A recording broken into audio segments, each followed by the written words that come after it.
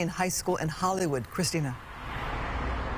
Yeah, at least 2 of those overdoses are from here, from the high school. Both 15-year-old girls, one of them found dead in the bathroom floor in the school. This after supposedly buying drugs from a park a couple of blocks away, where young people are telling us it's an ongoing problem.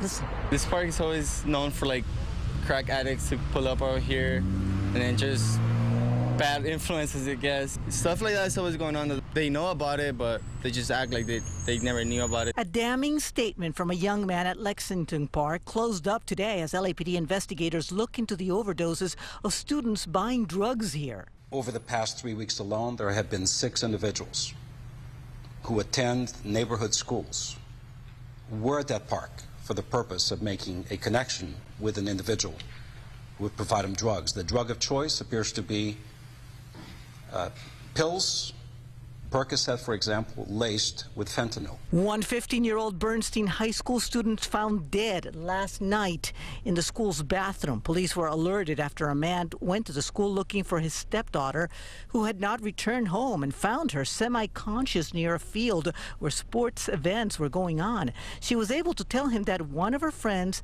was in the girls' bathroom, that both bought what they thought was the painkiller Percocet at the park and gotten sick when they shared one pill. Paramedics were not able to revive the girl in the bathroom. Her death appears to be drug-related. More than likely, through the ingestion of pills, possibly laced with fentanyl. Parents picking up their kids at school today not wanting to talk on camera. LAUSD's superintendent confirming another victim from park drugs, a 17-year-old from Hollywood High who is not connected to the Bernstein High girls, also overdosed on pills yesterday. LAPD West Homicide getting help from the DEA. But here's what keeps me awake at night.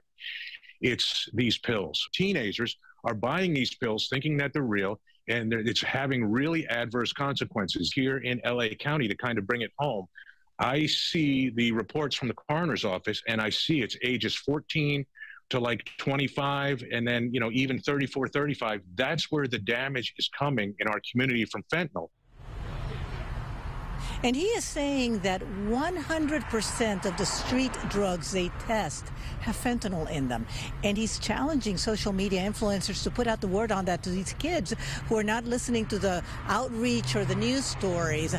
The identity of this young woman who died has not been released. Neither has the status of the kids who are being treated for overdoses. We will keep you updated. In Hollywood, I'm Christina Gonzalez.